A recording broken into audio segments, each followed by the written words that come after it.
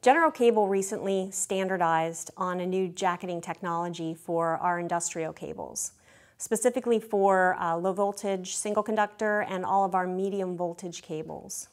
So this new jacketing will allow a much quicker and more efficient pulling process of the cabling, certainly helping contractors save time, money, and labor. The thing that's a little different about us versus some of our competitors is that we have not just a PVC jacketing, but CPE and low smoke zero halogen. All of these cables are now standard with this new jacketing that has the low friction.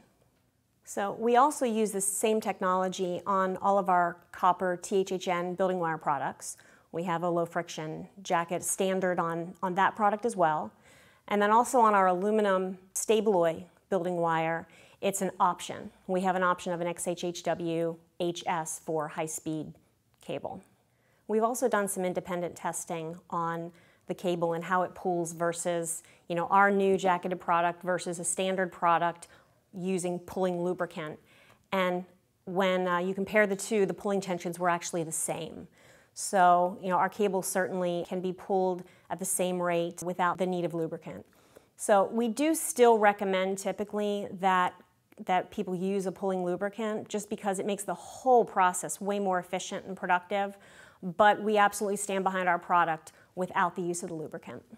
Just to show you the difference between the two, we have kind of the same bend radius for the new cable versus standard cable without the special jacket. And you can see that it's much harder to pull it.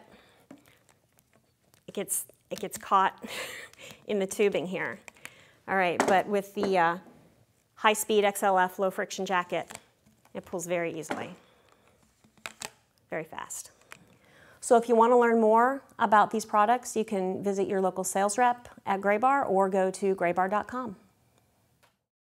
Thanks for watching. To learn more about this product, click up here, and to subscribe to the ESP newsletter where you can learn about the latest products and services for contractors and installers, click here or down in the description.